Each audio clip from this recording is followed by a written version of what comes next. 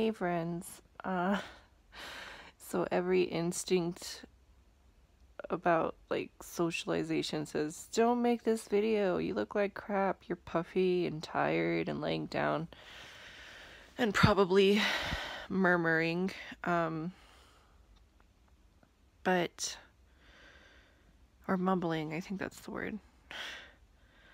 I wanted to I decided I was gonna record this because nobody ever sees me on a bad day.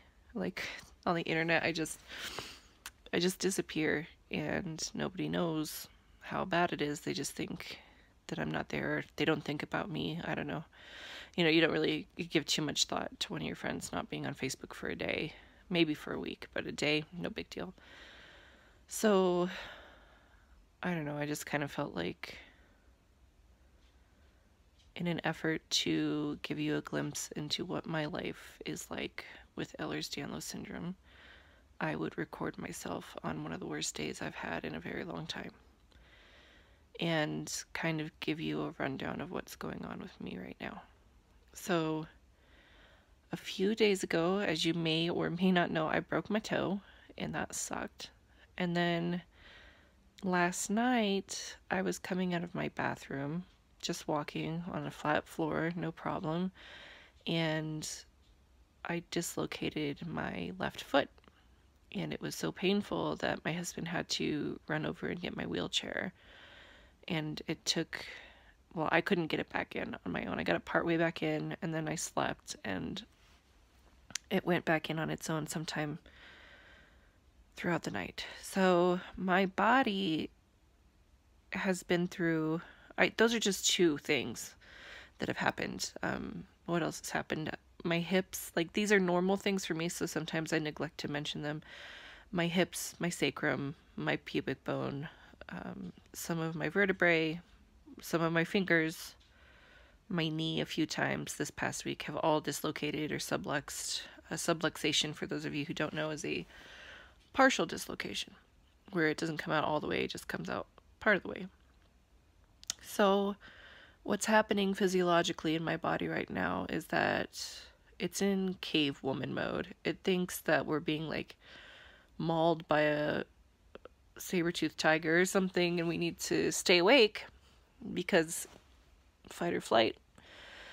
When your body goes through trauma on a daily recurring basis, you go into battle mode, and it's the same kind of sleep schedule that people in combat zones are on, where they don't really sleep. You just kind of sleep for maybe 2 minutes here, 2 minutes there, and you're startled awake almost constantly.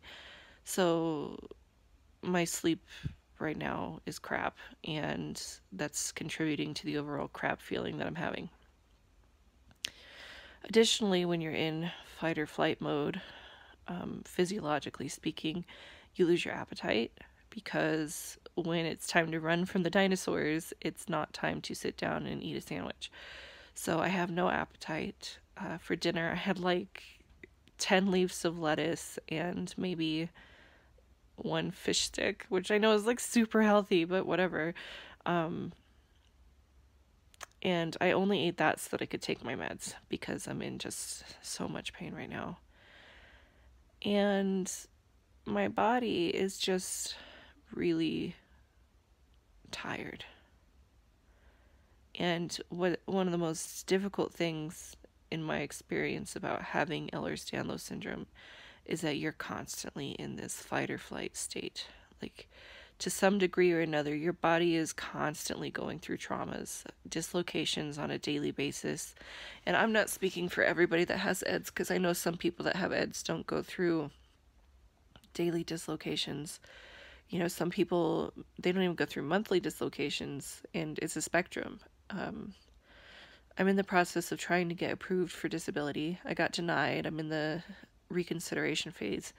And so I had all of my healthcare professionals write me letters for Social Security. And I've got to tell you, there is nothing more disheartening than 5 separate medical professionals feeling so strongly about your inability to function in normal society that they write you novels of letters talking about how you're on the severe end of the spectrum, or you're one of the most hyper people hypermobile people they've ever met, or how you go through dislocations on a daily basis, just shifting positions or rolling over in bed. Like, to have 5 different medical professionals outline that in black and white and put their, their letterhead on it doesn't really feel that great. I mean, it's validating, I guess, on some level, to have so many professionals agree that, like, yeah, no, you're not doing great. And then on another level, it's devastating. I mean, I'm going to be 34 in 3 days, I think, on the 17th, whatever today is. I don't even know what today is. I just been in bed all day. I woke up at like noon, and then I just stayed in bed. I haven't even changed out of my pajamas. I put on a hat, and that's, other than getting up to go to the bathroom, I have not gotten out of bed today at all. I've been doing some gentle bed exercises, like just, range of motion stuff, trying to keep my joints from getting stiff, but really I haven't done anything today.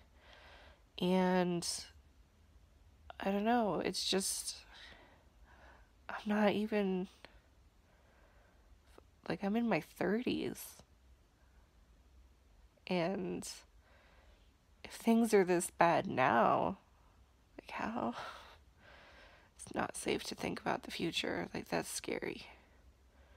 That is a scary thought. And something that makes it even harder is, like, I have kids, and I'm missing out on so much because this disease that's just, it's robbed me of a lot. And I mean, people that know me, I'm typically like a really sunny person. I'm like, help everyone, love everyone, heal everyone,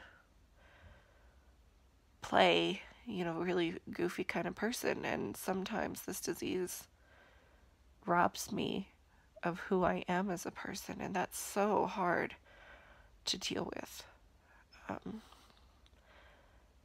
And I know this video is probably like super depressing, and I'm sorry, but I just feel like it's really important for people who don't have diseases like this, people that aren't sick like this, to realize that, like, somebody who looks perfectly healthy on a Tuesday can look like this on a Friday, And you don't know. You have no idea what they're going through. And you have no right to give them a hard time about anything. Like, just don't be jerks to each other. Like, I know from experience that some days it is really hard to cling to reasons to stay alive. And I have 2 beautiful children and a very loving husband. And I'm fortunate enough that we live in a house where I'm safe, and I have clean running water and heat, a nice bed to sleep in, and all these pillows. And I mean, I have so much. I'm very abundantly blessed. And sometimes I have a hard time. So I think if I have as hard of a time as I do with everything that I have, all these wonderful blessings, all the excess that I am,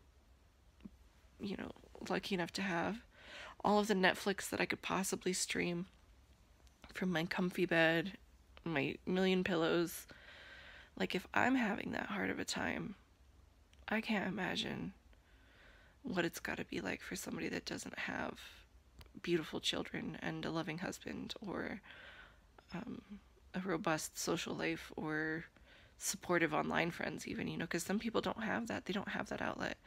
So what I'm saying is, like, you just don't know what somebody's going through. And I felt like it was really important to show you, like, this is what I'm going through right now.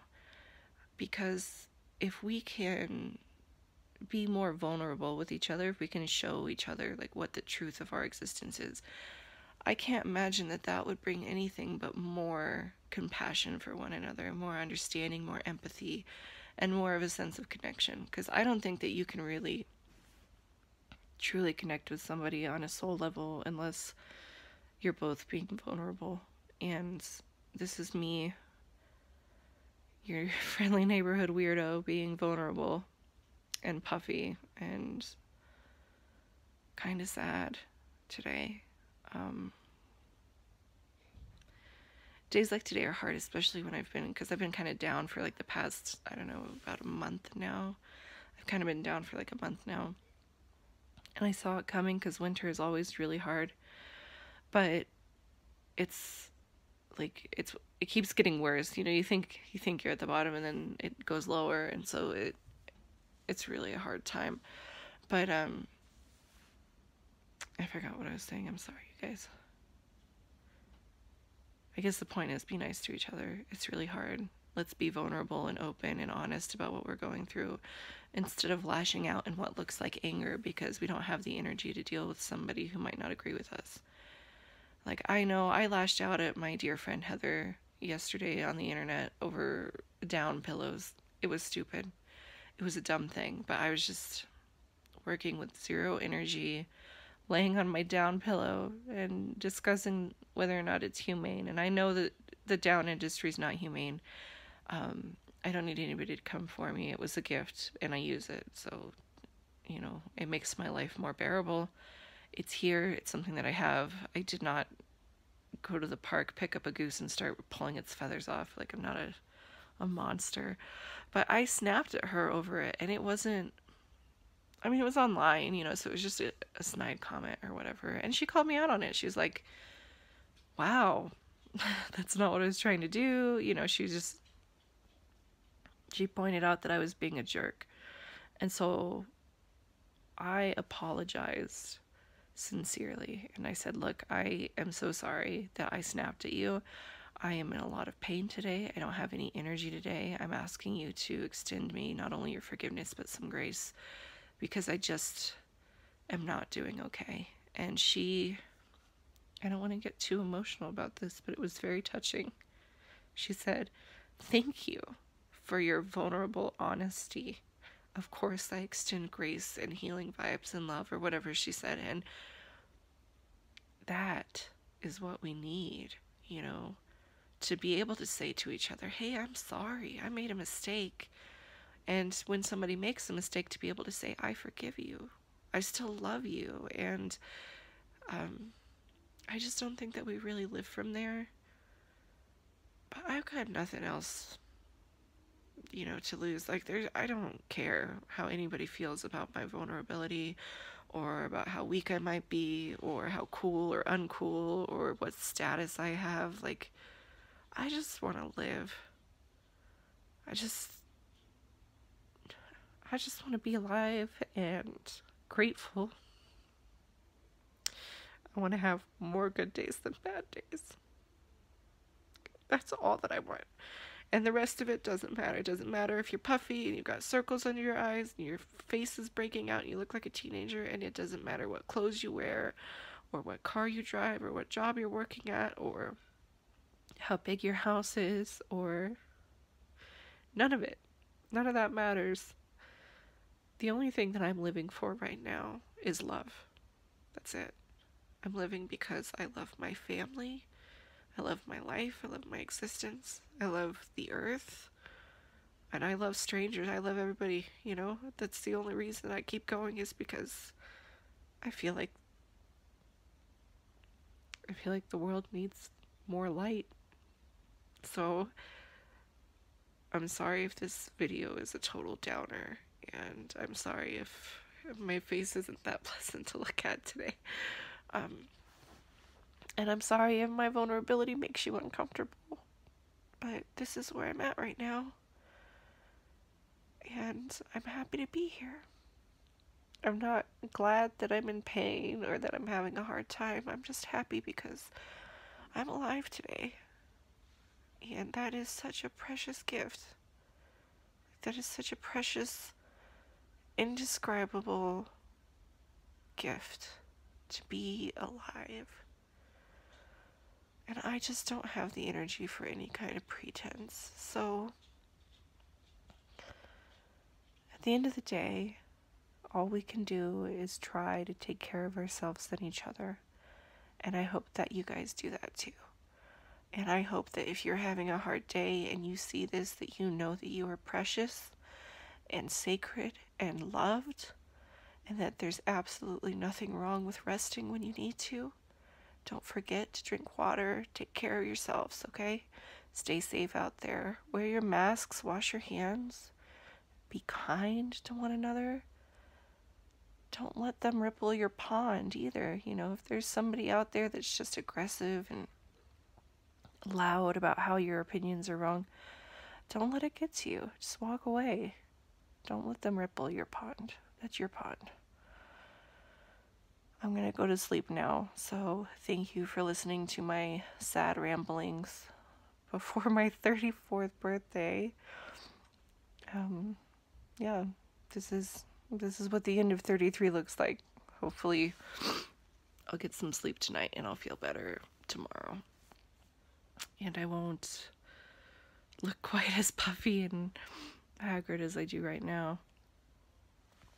Thank you for being here. And I just hope you guys know how much I love you. Bye, guys.